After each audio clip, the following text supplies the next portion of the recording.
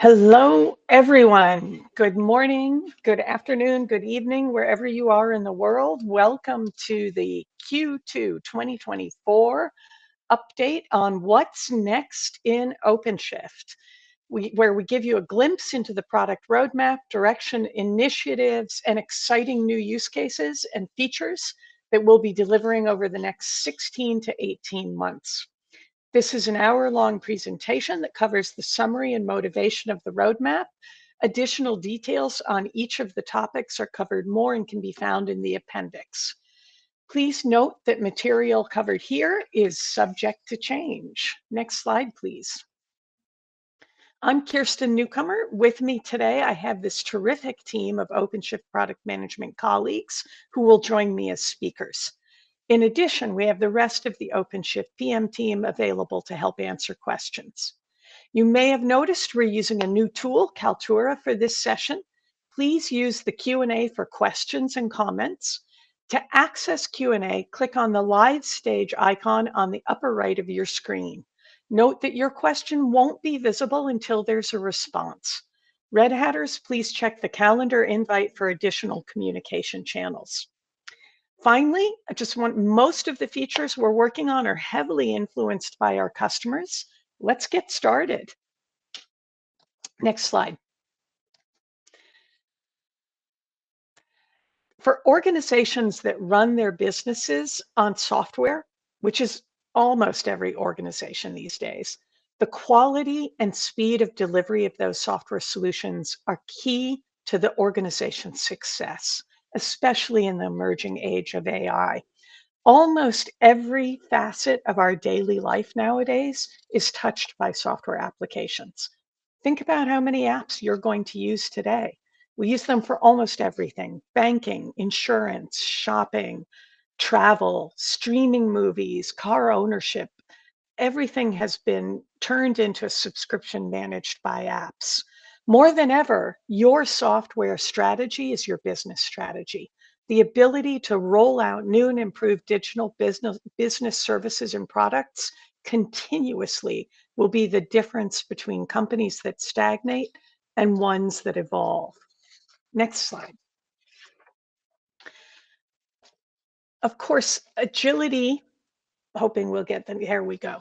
Of course, agility and new technologies come with challenges, such as those you see here. Some of those challenges have been with us for some time, such as app modernization and developer productivity. Some challenges are new or are increasing. 2024 is predicted to be the year of intentional AI, where AI is on the fast track to becoming ubiquitous at home, at work, everywhere in between. Even with few technical skills, Red Hat customers and employees are now using AI to create content and develop tools. Gartner predicts that 80% of enterprises will have deployed generative AI-enabled apps by 2026. The sudden increase of acceleration of AI increases the knowledge gaps and adoption gaps that developers must address, right? So this puts even more pressure on developer productivity. It also modifies the threat landscape. However, recommendations for securing infrastructure and application supply chains generally apply equally well across all types of solutions, including AI platforms and AI-enabled applications. However, organizations still struggle to update existing tool chains and processes, in part leading to what we see as this incredible increase in supply chain attacks. Next slide, please. You need an application platform that is trusted, comprehensive, and consistent, whether you're running in the cloud, on premises, or at the edge, and it may be many flavors of the edge. Our roadmap is heavily influenced by our customers. And in 2024, we're focused on these three key areas: management at scale across data center, public cloud, and edge. We want to help you with multi-cluster management and governance, cloud services, and all flavors of edge. Modernizing applications. Our goals here help improve developer productivity, enable AI development and deployment and running of AI and ML applications, simplifying app connectivity, and modernize infrastructure. Help you bring VMs to a cloud native platform with OpenShift virtualization, make it easier to procure and deploy OpenShift with hardware appliances like Dell Apex and HPE GreenLake, and modernizing OpenStack deployments with OpenStack services on OpenShift. Finally, security is a thread throughout all of these key investment areas. We continue to invest in security in platform, application, and supply chain security. Let's dive in. Next slide. Okay, and next slide.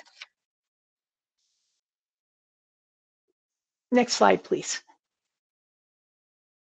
Okay, awesome.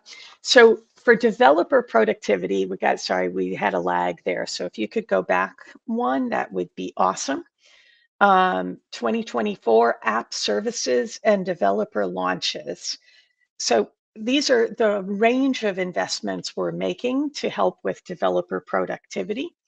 IT organizations face challenges in modernizing their apps, ensuring that their developers are productive, securing the software supply chain, and now figuring out how to leverage AI to drive innovation. So the details here cover how we enable engineers to address these challenges by providing tools and capabilities that help them build and modernize apps more efficiently, increase productivity with both the inner and outer loop solutions that address both inner and outer loop development, help the ops teams ensure that applications and infrastructure are secure, and adopt AI in existing apps. A few notable release highlights. JBoss EAP was released in December 2023. The Quarkus community is added support for AI and LangChain, and the upcoming release of our next gen API management and application connectivity solution. In addition, when we look at developer services, we continue to invest in Developer Hub, our productized backstage solution. Also, Podman Desktop, making it easier for the developers to work on their local desktop and having an experience that simplifies moving from the desktop to OpenShift.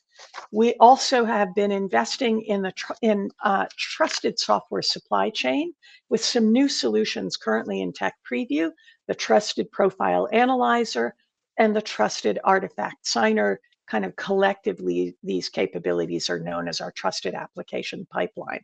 Next slide, please. A little bit more about Trusted Profile Analyzer and Trusted Artifact Signer. We've been talking about DevSecOps for quite some years now at Red Hat. We increased our investment in DevSecOps when we acquired StackRox and delivered Red Hat Advanced Cluster Security, which allowed you to integrate security scanning in your CI/CD pipeline, both for known vulnerabilities as well as for app misconfigurations. We're now shifting security even further left with the Trusted Profile Analyzer, giving you information about open source projects very early in the selection process so that you can find the best open source that fits your need. Trusted Profile Analyzer has a set of open source projects with SBOMs, Software Bill of Materials, for each of those projects, known vulnerability data, as well as information that you can leverage in the IDE. The Trusted Artifact Signer can be used throughout the pipeline to help you do easy signing of all artifacts produced, and it enhances the ability already available with signing of Tekton task runs, OpenShift pipeline task runs. And here I'm going to hand off to Ju.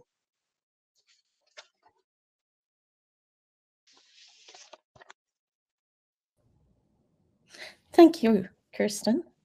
All right, let's talk a little bit about AI and OpenShift.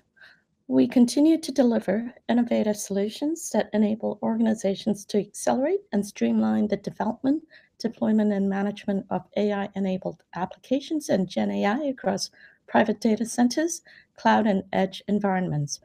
We're looking to add support for GPUs in OpenShift sandbox containers via peer pods, so customers will have an isolated environment to run compute-intensive workloads in the public cloud. To secure AI workloads, we continue to invest in confidential containers so customers can protect their sensitive data in the cloud. On the GPU front, we're working to add support to NVIDIA's NPS service to enable GPU sharing so you can slice up GPUs to more efficiently use your GPUs for workloads, such as batch processing for small jobs, because NPS allows batch jobs to efficiently process in parallel for small to medium-sized workloads. We recently added support for NVIDIA NIM microservices to help enterprises more easily integrate Gen AI models into their applications, and we continue to optimize these capabilities for security, compliance, and controls. We're also going to add pre-compiled NVIDIA GPU drivers to make it quicker to deploy GPU nodes. In addition to NVIDIA, we continue our AI hardware enablement to include newer chips from AMD, Intel, and more. Next slide, please. Next slide, please.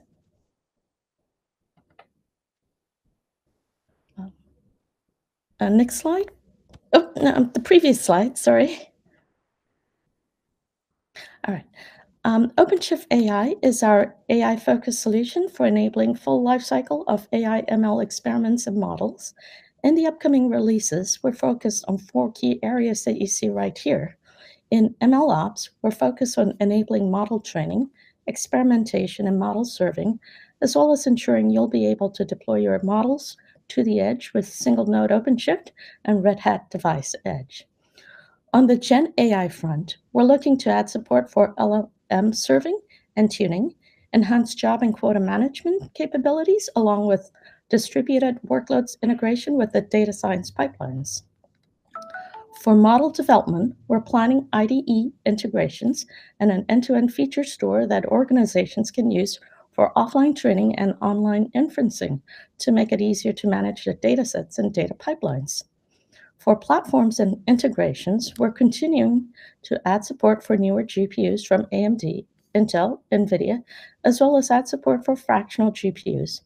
Lastly, we're working on integrating OpenShift AI with Red Hat Developer Hub to help you build a trusted and secure application pipeline with OpenShift. Next slide.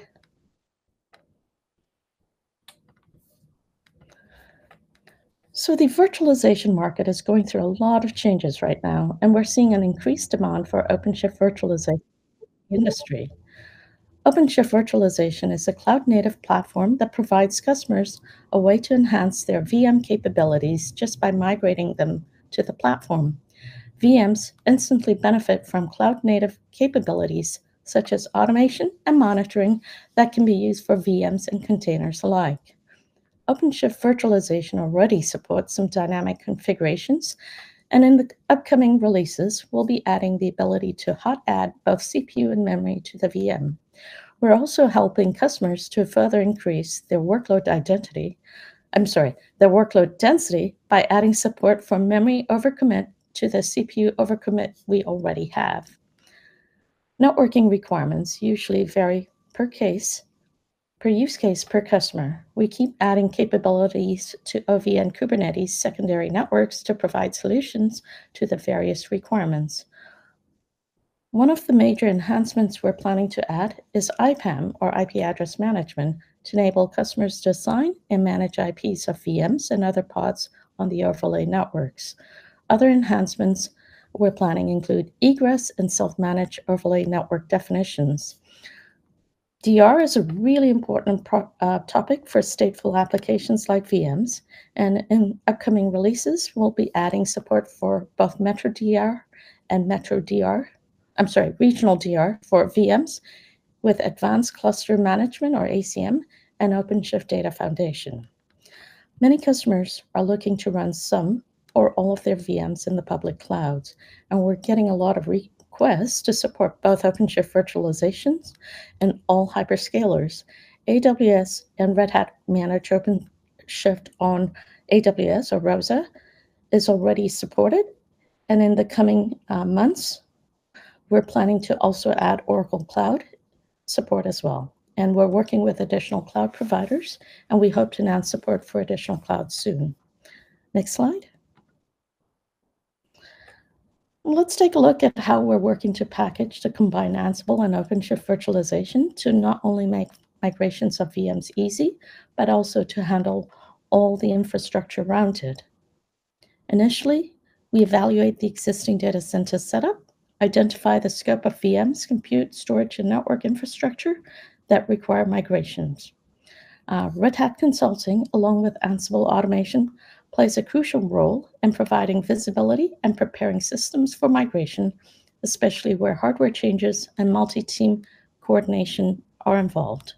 The migration itself is automated and orchestrated with the Migration Toolkit for Virtualization, or MTV, supported by Ansible for handling multiple VMs or clusters, integrating with ITSM tools.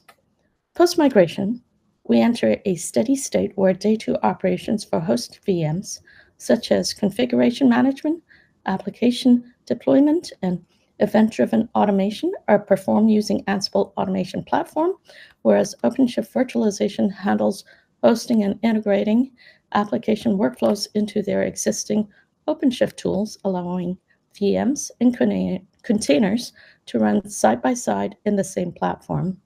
And let me pass you to Bala to talk to you about Red Hat Cloud Services.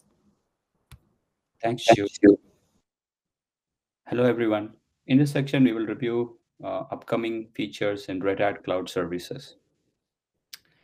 On Azure, uh, ARO will deliver two key projects to increase security and achieve multi-cloud parity for managed OpenShift cloud services.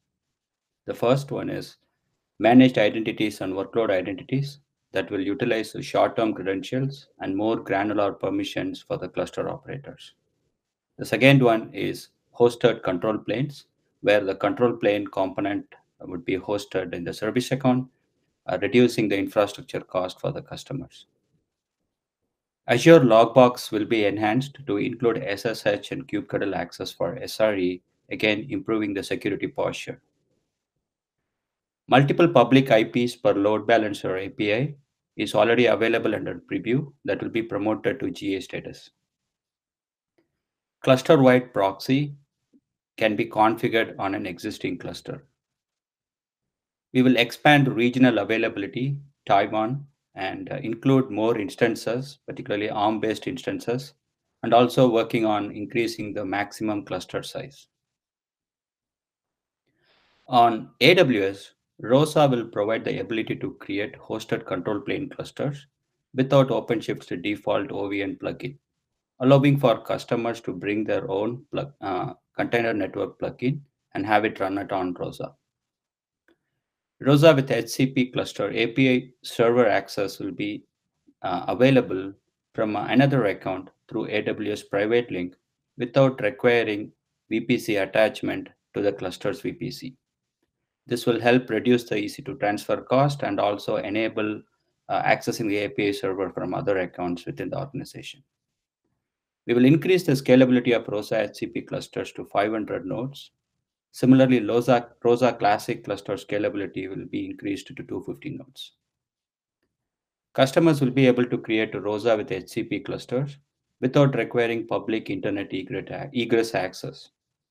So this will improve the security posture for companies that are particular about it. ROSA HCP clusters will support ARM-based AWS Graviton instance types. We recently launched a Terraform provider for ROSA HCP.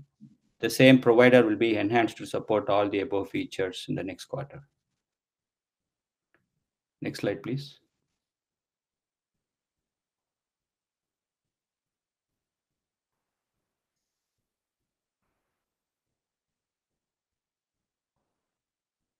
Next slide, please.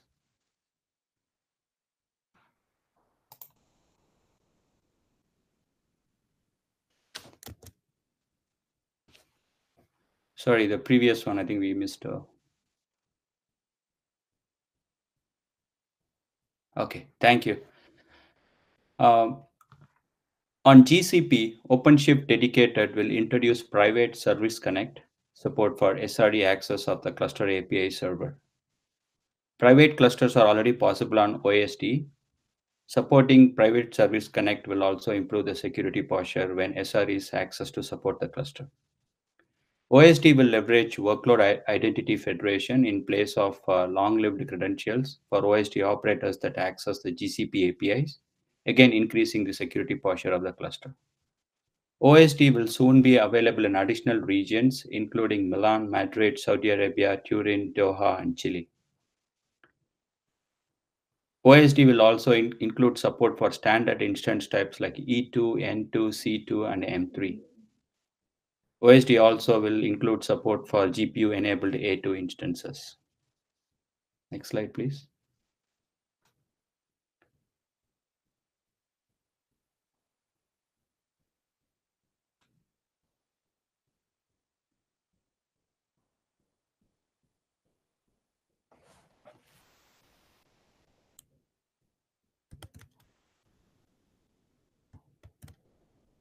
Thank you.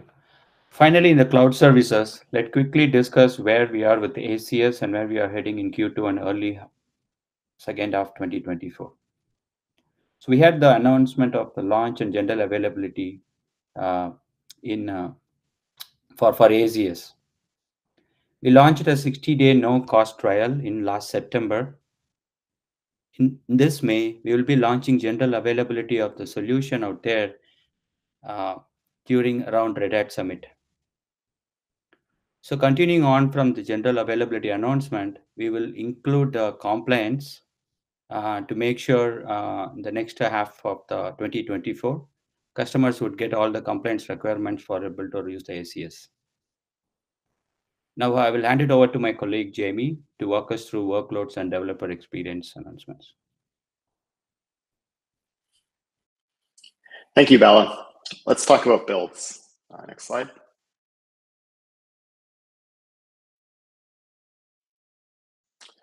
All right, builds on OpenShift based on Shipwright is an evolution of the build capabilities that were introduced into OpenShift a decade ago.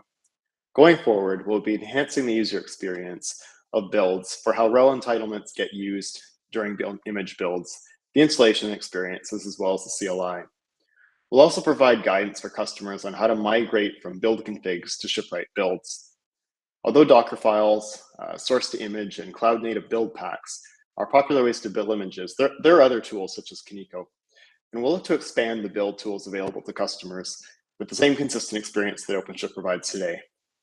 In addition, building multi-arch images is an area that we'll be focused on syncing on, initially with Builda and later with cloud native build packs. For cloud native build packs, we're also working to release UVI-based build packs by Red Hat for Java Quarkus and Node.js later this year. Next slide.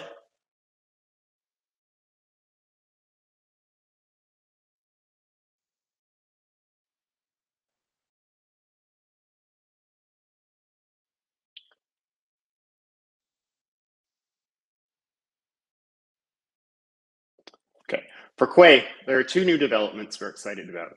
First is the concept of referrers, which is part of the updated OCI spec in 1.1. This allows us to model a concept where artifacts like SBOMs, cosign signatures, or in toto attestations can point to the images they describe.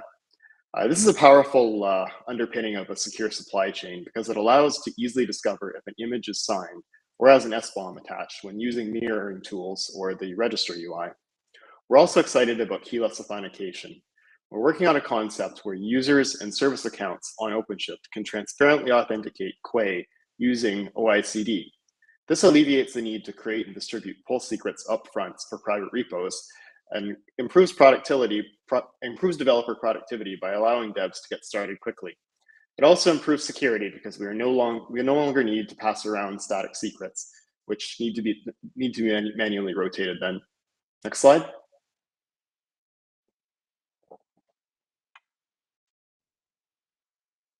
Now let's talk about the operator framework's next-gen UX. To better ensure trusted deployments, operators will clearly annotate the specific infrastructure features they work with. Their subscription requirements will be clearly defined, making sure users can stay compliant with licensing agreements. To provide comprehensive management, we'll offer a new centralized hub for managing a wider operator ecosystem, including Helm charts for streamlined deployments. The catalog will provide detailed insights into operator versions, updates, and deprecation information to help you make informed decisions about which operators to install and when to update them. Finally, the next-gen OLM fosters consistent rollouts with its declarative approach. This means that the desired state can be automated with GitOps to ensure reliable deployments. The next-gen OLM also empowers you with granular control over updates, allowing you to keep operators updated with security fixes without breaking changes. Next slide. Now let's talk about Service Mesh. Fresh off of our 2.5 release, the team is working towards a major update of OpenShift Service Mesh version 3 that will be based directly on community Istio rather than the current midstream Maestro project. We anticipate this to become technology preview mid-year and generally available late this year. In parallel, Service Mesh integrations across the platform continue to grow, the most notable being the next generation of OpenShift Ingress, which will support Gateway API and is based on the Istio Ingress. Finally, as the complexity and diversity of our customers' environments continues to grow, we'll be expanding Service Mesh's multi-cluster support to include Istio's multi-primary and primary remote configurations, while continuing to work on longer-term features such as dual stack support and support for off-Kubernetes workloads. Next slide. Turning to GitOps, where OpenShift GitOps recently released their 1.12 version last month, much more is on the way. And some of the highlights that are coming up are the fact that the GitOps team is evolving Argo CD's signature verification capabilities with a new proposal called Source Verification Policies. This will enable Argo CD to verify more than just GPG signatures, so that we will be able to bring support for verification with tools like SigStore in the future. Next, soon to be general available is Argo Rollouts. Rollouts combines blue-green or canary deployments with the ability to perform analysis on those deployments and trigger automated rollbacks at the first sign of a problem. Finally, we recently released a tech preview of GitOps on Microshift. We're currently working with our customers to refine and improve this initial offering so that we can make it GA later this year. Next slide. Now to OpenShift pipelines. Looking ahead, we're excited about the Red Hat Tecton Catalog's general availability. It'll offer a vetted collection of tasks and pipelines, improving reliability and reducing pipeline errors. We're also enhancing Tecton chains by introducing sane defaults to simplify adoption. And we're also working on an integration with Red Hat Trusted Artifact Signer, which will further streamline workflows around software supply chain security. We're also enhancing pipelines as code, which will include triggering pipeline runs via ChatOps commands, introducing a custom resolver service, and advancing concurrency control. Additionally, we're introducing caching capabilities with step actions in Tecton, launching pipelines as pipelines, and adding a manual approval custom task with the console integration. Finally, we're extending Tecton support to Windows nodes, enhancing Tecton performance with high availability, and refining multi-cluster Tecton with pipelines as code. Next slide. Finally, for serverless, OpenShift Serverless simplifies application development by abstracting away infrastructure concerns. And to continue that, we're prioritizing security with end-to-end encryption for both internal and external service, as well as authn and authz. Serverless functions and eventing integrations are being streamlined to make it easier than ever to build event-driven applications. Python for AI templates will be available soon within serverless functions, allowing you to jumpstart your model creation. We're also introducing WASM integrations as a dev preview feature for portable functions, or for portable functions that can run across various set of architectures. And coming soon, the GA of serverless logic enables low-code, no-code orchestration of services and events, empowering a wider range of developers to build powerful applications. Finally, OpenShift Serverless for Edge and ARM will be available providing efficient serverless computing while also ensuring scalability and responsiveness of your applications. Thanks, everyone. I'll now turn it back to Ju to talk more about core platforms.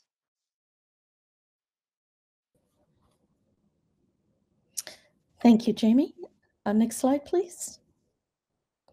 All right, for the core platform, let's start with OpenShift onboarding and lifecycle, where we're focused on installation updates and provider integration. We continue to expand our support for new cloud providers and platforms, onboarding new regions and instance types, adding support for different architectures, and enabling third-party provider integrations. We're working towards expanding our support for hosted control planes for newer providers like Azure, as well as optimizing Red Hat OpenShift on AWS or ROSA, bare metal, and OpenShift virtualization. We continue working to add more flexibility to the install experience and enabling OpenShift across different clouds, different architectures to enhance flexibility while providing a consistent experience. We're also planning to ensure that the OpenShift update experience is stable and consistent, and this is something we're working on continuously throughout the cluster lifecycle across different architectures and across different cloud providers.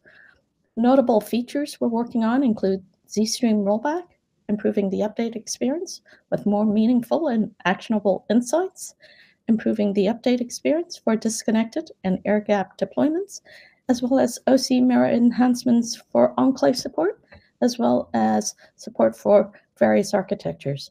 Now let's take a look at what else is coming. Next slide. So on the cloud provider front, let's start with AWS. You'll soon be able to use IAM instance profiles while deploying OpenShift on AWS.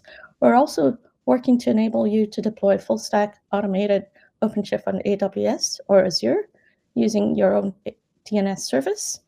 We're also working to allow you to configure IPv4 subnets to customize the internal OVN networks for bring your own VPC deployments on AWS. We're also looking to add IPv6 and IPv4 dual stack support across AWS, GCP, and Azure. For tokenized auth enablement on OLM managed operators on cloud providers, we'll continue enablement for select operators on Azure, as well as AWS. And then we're also going to add support for GCP workload identity. For GCP, we're going to add support for deploying OpenShift on shared VPCs to place DNS management in a third separate service project. And we'll also be planning to promote to GA the ability to configure custom tags to infrastructure objects managed by OpenShift, as well as allow a user to use a private and restricted GCP API endpoints while deploying OpenShift. On Azure, besides being able to use your own DNS service when you deploy OpenShift on Azure, you'll soon be able to use NAT gateway objects from Azure to manage outbound traffic from OpenShift. We're also planning to add support for in-place migration to Azure AD workload identity, as well as Azure file CSI cloning. On the Oracle Cloud front, we're working with Oracle to make OpenShift available across the Oracle Cloud portfolio, and this includes supporting VMs, bare metal, private cloud appliance, and so on. And for customers looking to modernize their infrastructure with OpenShift virtualization, they can look forward to being able to do this soon in Oracle Cloud. Next slide, please. Now let's take a look at what's planned for on-premises providers. Key highlights we're planning for bare metal includes various day 2 configuration capabilities, such as modifying BMC address, attaching non-bootable ISOs, and simplifying adding nodes on day 2. We're also adding tooling to make it easier for partners to create OpenShift appliances. On the vSphere front, the focus is on resiliency with features like adding support for multi-vCenters servers in an OpenShift cluster and control plane machine sets for vSphere. We're also adding more configuration capabilities at install time, so you'll soon have the ability to set custom tags to machines or static IPs for VMs as well as making it easier to add nodes on day 2 for vSphere. For Nutanix, besides static IP addressing support and simplified workflows for adding nodes, we're making it easier for you to do disconnected or air-gap deployments on Nutanix, and are working to make SDN to OVNK migrations easier as well. We're also planning to add support for Nutanix Flow virtual networking. On the OpenStack front, we're continuing to invest in Red Hat OpenStack services on OpenShift or OSO. And so OSO is our next generation form factor with a control plane natively hosted on OpenShift, and the external RHEL-based data plane is managed via Ansible automation platform. As part of the new OSO architecture, we're working to orchestrate OpenStack resources across multiple OpenStack clouds. We're also planning to introduce the ability to host multiple OpenStack control planes or multiple environments on the same OpenShift infrastructure cluster to offer better consolidation and grouping of your resources. On the IBM side, we'll soon have Power VS support via IPI and more enablement for hosted control planes. We'll also have SMCD and SMCR enablement for Z and Linux One. Next slide, please. Let's take a look at hosted control planes and the other portions of the core OpenShift. So for hosted control planes, and I'll call it HCP, we're planning to make self-managed HCP available on AWS, as well as a preview on Azure. We're planning to add support for additional mixed architectures for HCP, including ARM control plane with x86 data plane on AWS. We're also planning to automate etcd snapshots with HCP and add CSI RWX block and snapshot support for hosted control planes on OpenShift virtualization. Now for RHEL Core OS, we're continuing to work on providing an on-cluster RCOS build option to allow you to host your build environments in the cluster, as well as adding features and automation to make customized RCOS experience similar to the fully managed experience. We're also working to bring customization support to boot images for a number of hardware support scenarios. To minimize workload disruption, we're planning on a node maintenance mode. We're providing a way to define node disruption and having a pod priority-based graceful node shutdown ability as well. We're also looking to add an in-place pod update and in-place vertical pod autoscaler update to eliminate the need to reschedule or restart the pod or its containers. And to better align with the Kubernetes community, we're working towards adopting Cluster API within OpenShift, which includes migrating Machine API to Cluster API. On the storage front, we continue to enhance our container storage interface and core storage capabilities to provide unified storage across the hybrid cloud. And we're planning to add a CIFS CSI driver for provisioning CIFS or Samba shares, volume group snapshots to allow users to take crash-consistent snapshots of multiple volumes together, as well as Azure file CSI cloning and max vSphere snapshots for volume configuration support. On the autoscaling front, we're planning to optimize the cluster autoscaler to leverage least waste expander and priority expander configurations to help you reduce costs for scale-out and scale-in operations. We're also planning to offer an alternative to cluster autoscaling via Carpenter for scaling nodes in AWS, Azure, and GCP. We're also looking to add multi-dimensional pod autoscaler or MPAs, which lets you dynamically adjust pod replicas based on multiple metrics. Next slide, please.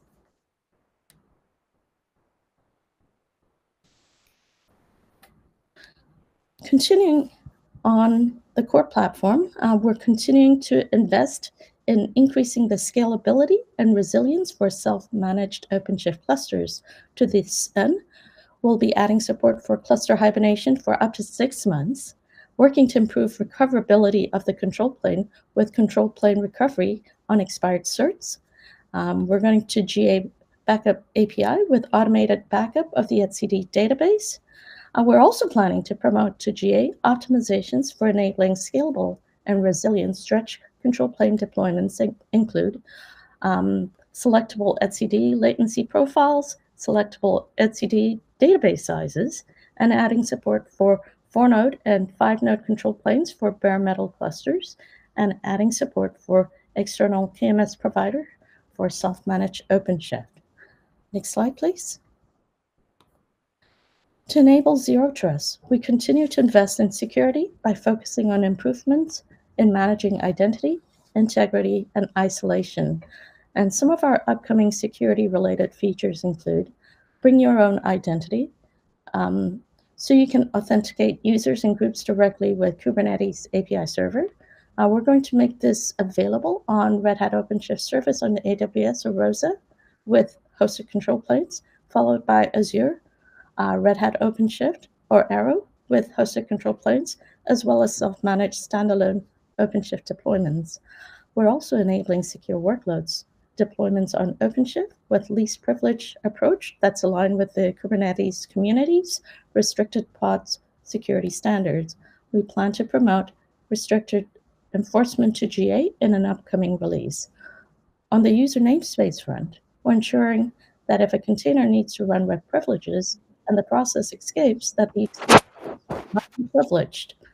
We'll be adding kubekms support to encrypt data in etcd, and we already have this supported in hosted control planes, but now we're looking to bring this to OpenShift standalone and other related offerings.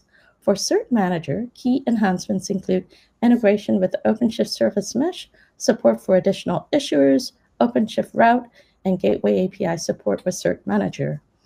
To reinforce shift left and to provide a practical and scalable way to establish content trust, we're working to simplify signing cloud-native artifacts by adding cryo support for Sigstore, which includes signing and verifying artifacts in OpenShift. For the Secret Store CSI driver, we're working to add support for Vault and GCP secrets providers and plan to GA the Secret Store CSI driver as well.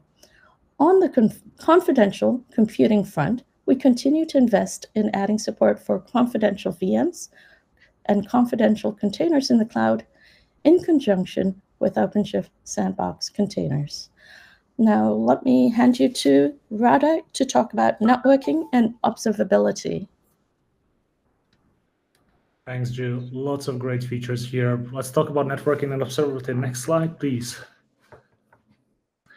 All right, so first thing, we're going to talk about universal connectivity. This is a word or the name that we were using for a lot of enhancements and in-progress development that we're doing in the Kubernetes networking space.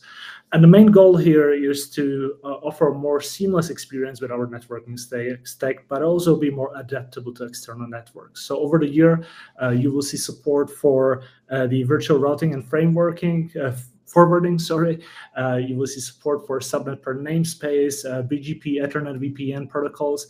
But what is it actually good for? So we've been talking about virtualization here as one of the main topics. And if we've been using and running some existing workloads on one of the traditional virtualization platforms, or if you have some advanced networking use cases that you want to utilize within OpenShift and bring over into OpenShift, this enhanced segregation of security and flexible networking framework will allow you to do so. So you can focus directly on your application. You don't have to fiddle with the networking capabilities, and you can just run your thing. So this is a really great feature and probably covers a lot of work done by multiple teams. Our next feature on the next slide is also interesting. You've probably heard about eBPF before. And eBPF allows you to run small programs that run within the kernel space. We've been using it for network monitoring, or we've been using it for node firewalling. It brings a lot of interesting features, but there are some challenges around that. And especially when you have multiple eBPF programs running on your cluster, you need to manage them somehow. So the BPF project or effort, BPF Manager, is allowing you to administer these BPF programs and build an RBAC-like controls. So as an admin, you can restrict who's running these scripts, what do they access, what kind of information they can use, how do you load them, how do you modify them. It brings some file system management capabilities as well. And the whole idea is that gives you more security and, again, control around all these eBPF hooks and all eBPF programs that you have on your cluster. Over the year, you will see our own eBPF implementation slowly adapting BPF-man. You will see Fedora 40, where BPF-man is already the default eBPF program manager, so you can already start playing with that. And in OpenShift 4.16, we'll have the first developer preview of BPM-man. So again, look out for that, and you can try it out. But there are more networking features. So next slide, please.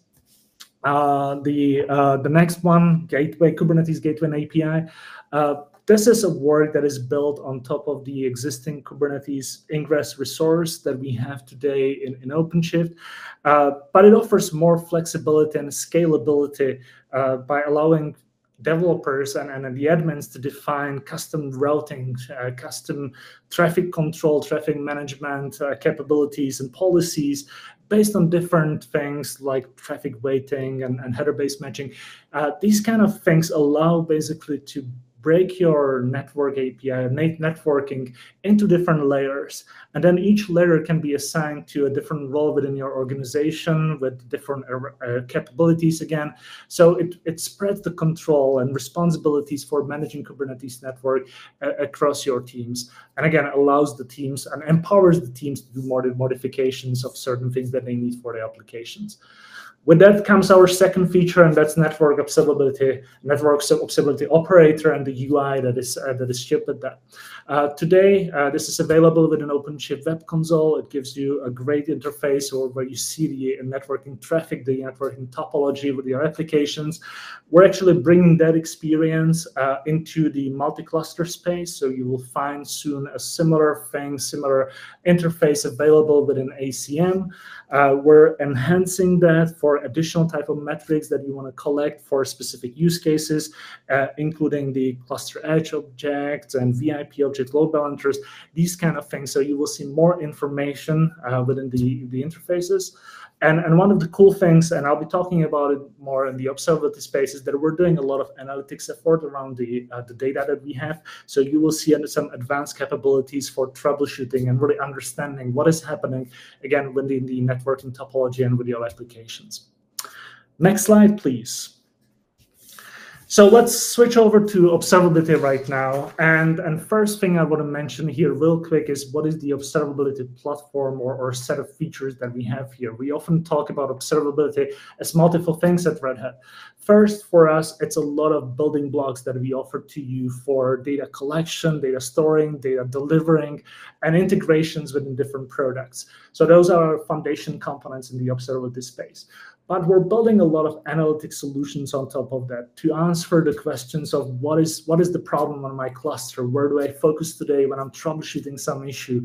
So you will see a lot of work that is on top of these different type of signals that, again, we collect and store and export. We also focus a lot on what we call the single pane of glass for observability. The idea is that we want to offer you a way how you enable the observability stack for different type of signals. We'll give you some configurations. We'll give you some opinionated setup, how you run the observability stack for us, including the UIs, including the analytics features. But also, and I'll be talking about it too, we're solution focused. We're looking at how observability can support different features and different products at Red Hat. We're building features directly in OpenShift that are based on the telemetry and analytics data, but we also power different use cases, would that be for telcos, for edge, and for others. And again, we'll touch on it in a bit. So when it comes to the foundation components, there are a couple of really interesting features that are coming up this year. First, we're focused a lot on enabling our components with OpenTelemetry and introducing OpenTelemetry to our stack. You've seen the first releases of OpenTelemetry distribution, and I'll be showing you in a bit how the OpenTelemetry collection for Edge and how that looks like. But we're even enhancing OpenTelemetry with additional capabilities, additional receivers, and so on. You will also see OpenTelemetry being integrated within our existing components. Locky and Vector, our logging stack, will get OpenTelemetry exporters, so you can work with the OTLP standard. When it comes to logging, there is an important thing that has been happening for a while right now, but we want to continue with that. We're slowly moving away from the Elasticsearch stack into Locky and Vector. We're offering you more scalable and efficient components for storing and processing your logs, and there'll be a lot of work and a lot of information provided to you when it comes to the migration again from the existing Elastic components. For distributed tracing, we have the tempo storage where eventually this will be, oh, sorry, the slides are back. This will be no longer required. There will be a third-party dependency will no longer be required. You don't need a third-party storage to install the Tempo project. The interesting thing for me is the cluster observability operator. Again, this is our way how we'll allowing you to install a set of observability components on your cluster with some configurations. You'll be able to choose different type of signals. It's integrated with our observability UI, with the analytics features. It's already available as tech preview, so you can go ahead and start working with it. But again, this is our way how we're telling you this is how you should run and install the observability stack from OpenShift and from Red Hat.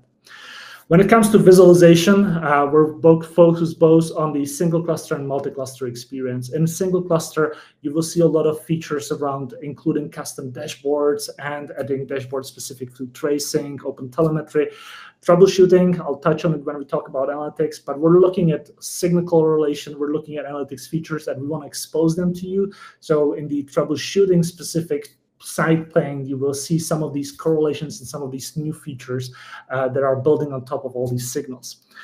Similar thing is happening in the multi-cluster space. We're leveraging the ACM add-ons to build a similar experience where, again, you'll be able to choose the different type of signals that you want to use for observability within ACM, and we'll give you our opinionated configuration, our setup, so you'll be able to almost immediately start using those things. We're enhancing also ACM with a new alerting UI that is similar to what you already have in OpenShift Web Console. So the idea is that the UIs will be similar, but with ACM, you of course have the fleet level and account level management there as a thing.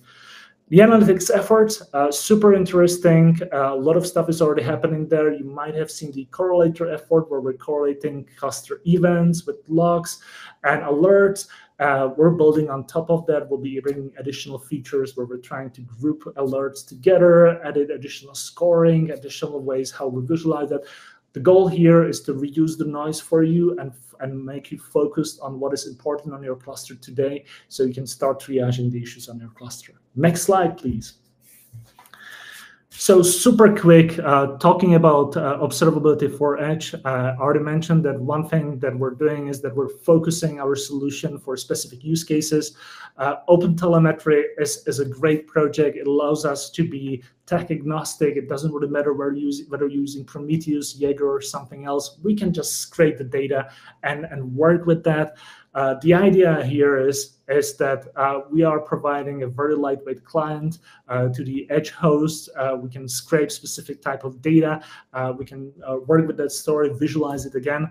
I'm not going to go to too much details, but there's a great talk that happened on OpenShift Commons lately for our friends from the ABB company. So you can look at how this setup actually looks like and what it does for our customer. Next slide, please. So one of the features that we have on the platform is something called Insights. It's allowing us to look at the analytics data that we collect from connected clusters and build interesting functionality on top of that. The two really interesting services or features are both, you can both find them on console redhat.com/OpenShift. Again, they're available to you once you install your cluster. The advisor service is providing you predictive and proactive recommendations for specific actions. There's a very cool feature that is being announced within the days, but it's already available, where traditionally these recommendations were focused on infrastructure capabilities, giving you, again, again, proactive recommendation of something potentially going wrong on your cluster. We've expanded that now, and it also supports workloads. So we can look at best practices for running different type of workloads. We can give you recommendations on security practices, on scalability things, and so on and so forth. Really cool. If you haven't seen the update risk feature that has been introduced, I believe in November, there's going to be more work around that. The update risk is a machine learning model that analyzes the state of your cluster, compares it with the whole fleet, and gives you a set of blocking conditions or conditions where we do not recommend you to upgrade your cluster. Because of that, you should not be doing it. We're going to be adding additional views, so this information is more easy for you to find. Cost management, another great service available on console.red-hat.com. It visualizes and distributes the cost of your OpenShift cluster and the workload, so you can see a cost per project. It's getting a lot of different capabilities when it comes to building a custom cost models. You can add additional resources, external services. There's a lot of focus on supporting GPUs and GPU right-sizing. You can also export the data to different places, Power BI, Excel. There's a resource optimization feature that is, I believe, still dev preview, but it's going to be prototyped soon. And the idea with resource optimization is that within the project cost, you'll be also able to see some potential optimizations that you can make with your workload with specific configuration that you need to assign to your workload and specific impact on the actual cost of that workload. So it's pretty cool when it really comes to optimizing for the cost or optimizing for perfect use of your resources on your cluster. Next slide. This is my last slide.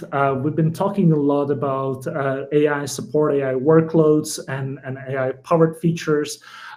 Just want to mention here that observability and networking are both figuring out how to support these type of specific workloads. So we're doing a lot of work around GPU, HPU enablement on both on networking observability side, but also for capabilities like resource optimizations that was mentioned. We're looking at capacity planning as another feature that we can introduce on top of that. We're looking at how we can instrument these specific tools and specific workloads where you're building or hosting your AI ML stuff. And this is where we are looking at, again, instrumentation and how to integrate these things, such as it feels like yet another workload, but it's really AI ML capable on your cluster. And together with the OpenShift Lightspeed team, we're also looking at how to simplify the prompts and the networking complexity that is behind that, but also how to figure out a connection between the recommendations and our own internal experience at Red Hat from running and hosting OpenShift into a better explainability of what you see on the cluster and how you can, again, troubleshoot issues and work with your cluster. So expect a lot of work in the Lightspeed space powered by the features that we're working on. Thanks a lot, and I'm handing over to Show.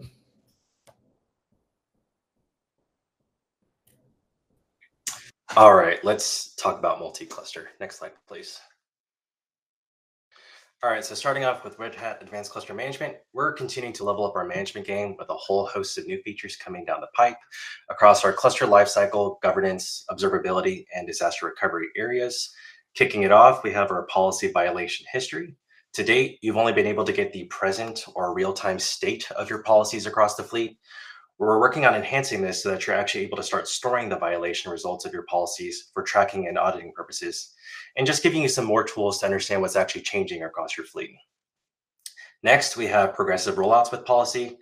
We know that changing any kind of configuration comes with the risk of introducing breaking changes across your environments.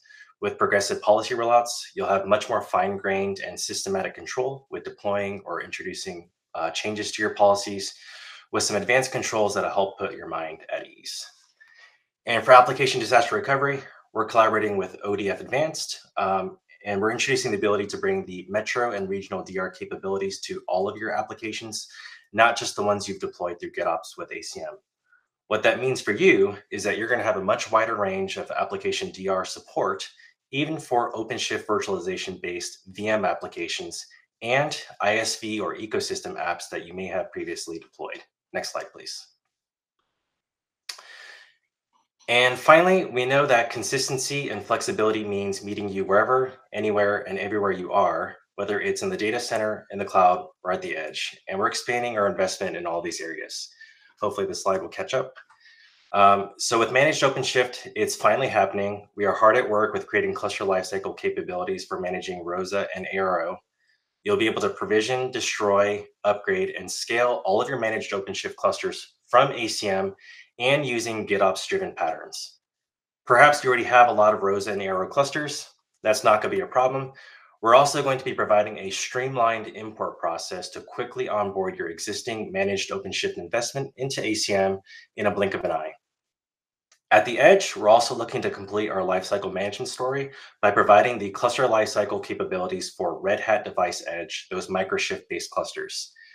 And we're going to be improving our observability coverage for these edge clusters with the same features that you know in ACM already, and much more. And finally, for hosted control planes, we know this was a game-changing paradigm shift in how you deploy clusters with rapid provisioning times and cost savings on your infrastructure. We're working on deepening our investment into making management of hosted control planes even easier, with further enhancements around observability and those crucial business continuity capabilities around migration and disaster recovery. That's all I have. I'm going to pass it over to Boaz to talk about Red Hat Advanced Cluster Security. Thank you.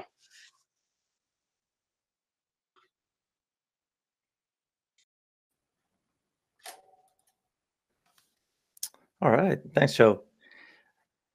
So I'll be brief on ACS, and I'll actually skip this slide. There's a detailed ACS roadmap update that is available elsewhere. So let's start with next slide, please. And while the slide is updating, let me get started. On vulnerability management, we're planning these three important features. One is we've started to unify the image scanner across ACS and Quay. So this provides consistent reporting across the product. As part of this unification, Quay gained some features from ACS. ACS gained some features from Quay. We now support Golang and additional operating system support. And we're adopting the osv.dev standard for language vulnerabilities. This really simplifies the way that we can address open source software, where today every community is doing something different. And with osv.dev, management is much simpler for you and for us, of course. Next is we're adding remediation guidance. And this means that we will be able to update you and inform when Red Hat publishes updates for images, whether in the container catalog or OpenShift and Quay. And to do that, we're also adopting the CSAF VEX format, which helps us better understand the impact of those vulnerabilities. Finally, we're going to be able to highlight when known exploits of your vulnerabilities are present in your images. We've been talking about shift left, and for developers, we plan to be able to allow you to scan images from your local environment, and so that you can push them safe images into your repository, and you can do that natively on your IDE or using the CLI. Moving on to compliance, as some of you may have noticed, in 4.4, we already started shipping compliance 2.0.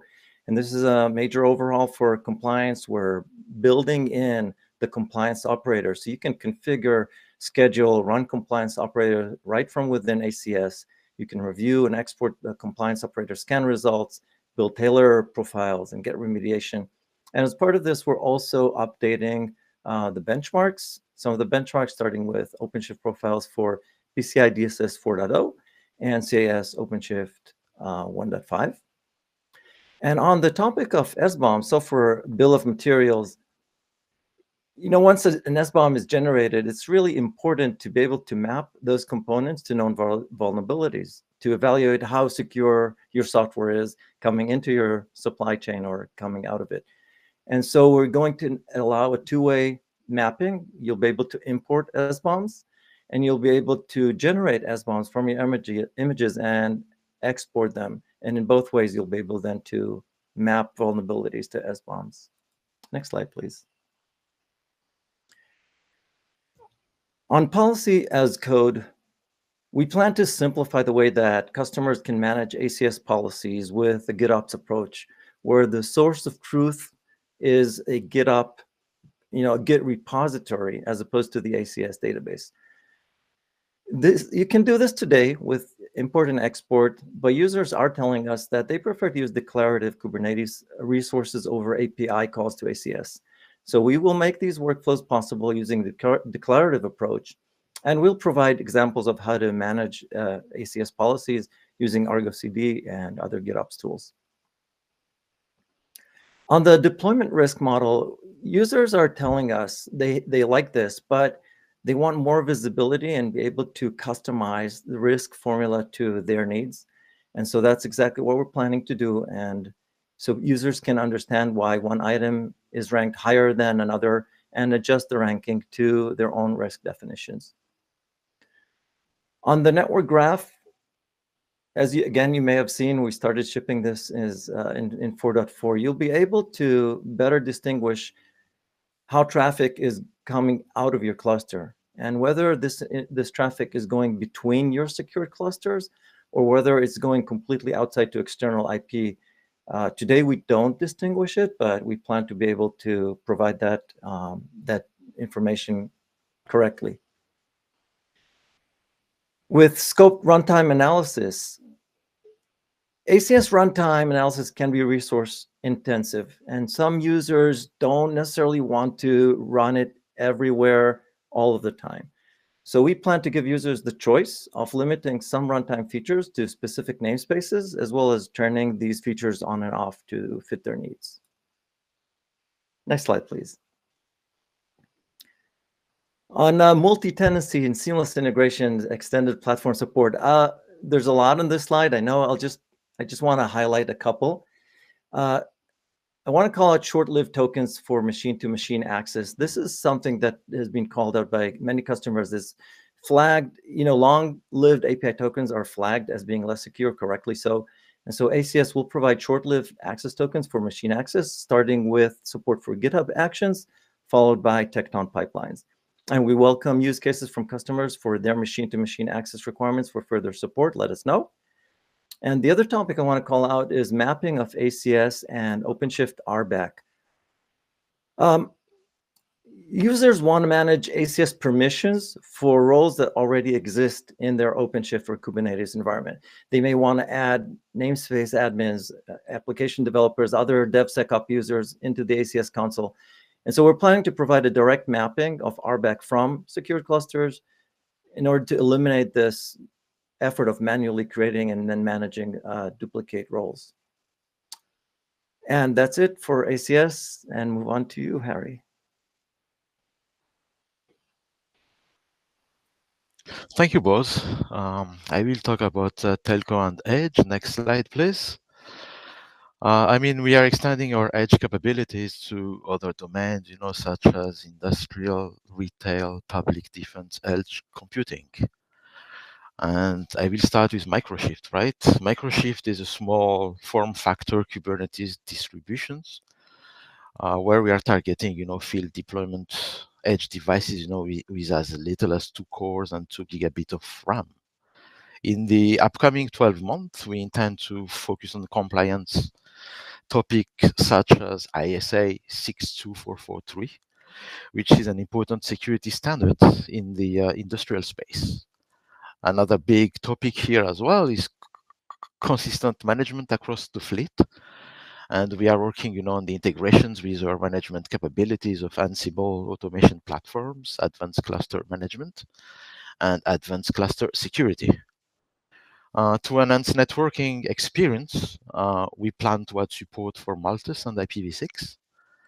And last but not least, we investigate the support of low latency workload on those Edge and Microshift devices. Next slide, please.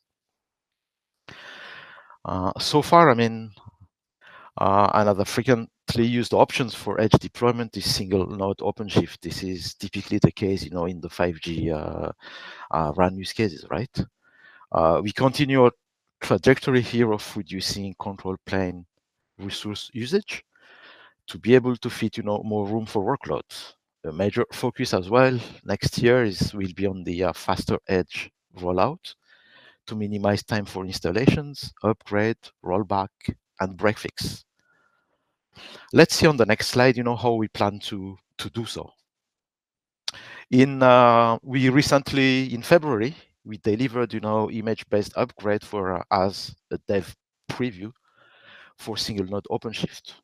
We are maturing that technology, and we'll also be extended, our image-based methodology for new deployment. We will deliver image-based install technology as a developer preview in OCP 4.16.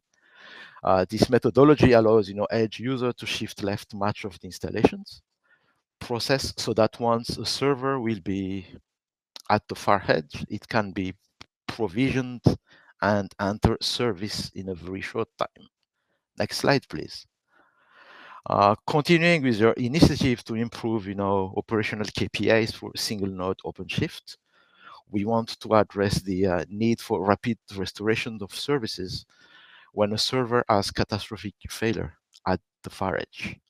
In this scenario, where the original hardware is inoperable, a new server is shipped to the far edge site, and the operator then wants, to get the software back to the state it was in as fast as possible prior to the hardware failure. Red Hat will develop an image-based break fix solutions where we will allow you, well, we'll give you the means, to do regular backups of the CNF's data when in service. And then when the replacement server is delivered to all sites, restore both the OpenShift configuration as well as the CNF configurations so that the node can come back online, and service can be restored in short order. This would require, of course, some capabilities as well at the CNF level to fully leverage the functionality. Next slide, please. As far as ORAN, we continue our, and I will wait for the slide to catch up, but I will start talking about it. As far as ORAN, we aim to continue our journey by promoting an intent-based API and the Kubernetes declarative paradigms. In the upcoming month, we will drive sustainability by convincing, the ORAN community to adopt energy consumptions metric for network functions based on Kepler project. Additionally, we will work on reference or cloud deployment under the ORAN software community. Further to align, the O2 IMS interface, we have embarked on the implementations of the O2 IMS inventory and monitoring API, and we'll gradually add ORAN features to our roadmaps when API specifications are available. Last but not least, we wish to focus as well, on partnering with hardware vendors and NEPs to deliver a pre-integrated or cloud and cloud run that will address, the main market challenges like operational efficiency and time to market. Next slide, please. So far, we talked about run and edge. Now let's take a look, at multi-nodes cluster features. This one is applicable, not only for the telco space, but it can be used, for any type of deployment. As of today, a pod is scheduled on a node where there will be enough CPUs and memory. But what about network bandwidth? Assuming, for example, that some pod can consume, more than 10 gigs, what if we schedule 3 of them on the same, only 25 gigs of capacity, right? In order to avoid such issue of network bandwidth overcommitment, and also to efficiently schedule pod on a cluster, based on the on their network bandwidth consumptions, ideally, one would need, to enhance Kubernetes to consider network bandwidth as a schedulable entity, similar to what is done, for CPU and memory.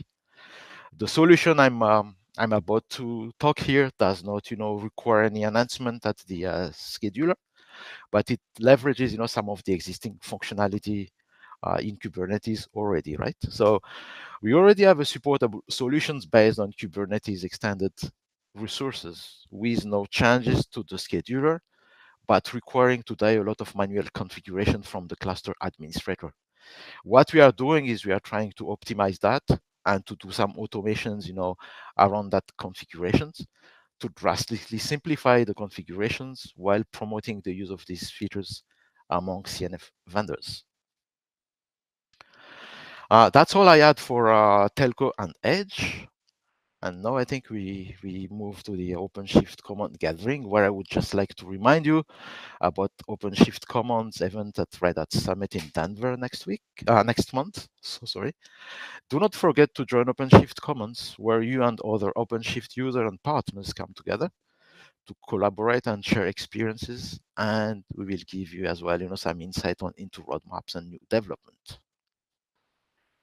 And I think the last slide is the closing one, where I just would like, to thank you everyone for joining today. And I would like to remind you that the What's New and What Next sessions are published and publicly available. Feel free to check on these new features at learn.openshift.com or try.openshift.com. Thank you again, and we look forward to seeing you, some of you, at the Red Hat Summit in Denver next month. Thank you, and have a fantastic day.